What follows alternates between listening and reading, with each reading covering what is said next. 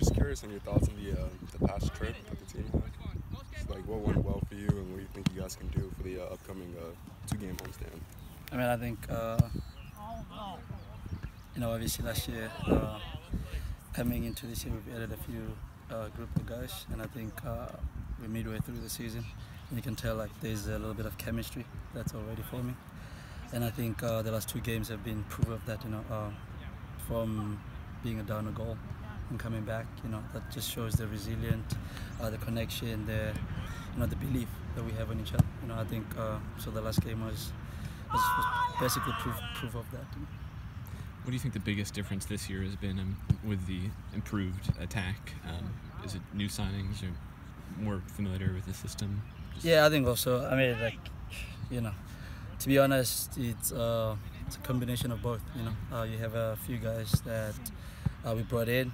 We have guys that came back. Obviously, a lot of us came back from last year. So there's been a lot of, like I'm playing with Papa and Daniel up top. Played with Papa last year. I know his movement. Now he's Daniel. I think it's been a combination of both. Being able to score goals, put them in. Even though I think we could still do better in terms of conceding goals. But I think we're heading in the right direction.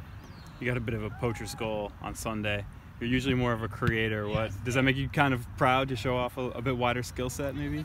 No, I mean, I think it's always good to get a goal. I don't care if you can't tribute or Liam Doyle at the back, you get a goal. You celebrate it like it's Christmas. So and I think Father's Day, right?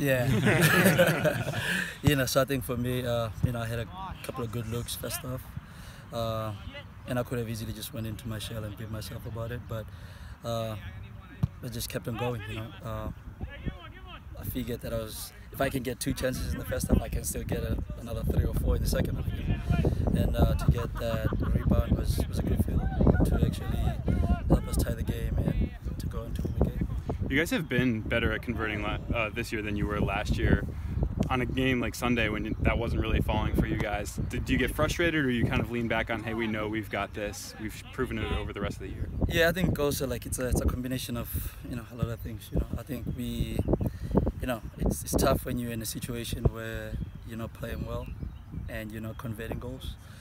But I think last 2 games, for example, we're playing well, and for some reason, if 11 guys on the field are playing well, a lot of good things happen. You end up creating chances. Everyone end up, even if you lose a ball, there's that belief. And I think the last 2 games have been, they have actually proved that. Because we went to Bethlehem, we were down 1-0, but before their goal, we were actually creating chances. You know what I mean? So it was just a matter of converting them, and it's good that we've been converting chances. What's the mood in the group like on a 6-match unbeaten streak in the league? Is it 6 matches? 6 matches? Yeah, I think so. Well, I don't know. I didn't think 7 if you include the penalty kicks to Charleston in the Open Cup. Well, actually, I didn't even think about it, but I think it's good. It's good that we've been, we've been winning. We've been. Nobody wants to lose, obviously, and I think we have a group of guys that this is the only year that we're only going to have all of us together, and I think we have a good group of guys that we can actually challenge for something, and to actually see us go undefeated for those amount of games, I think it's a good feeling, and to actually know that we can actually do this. Thanks.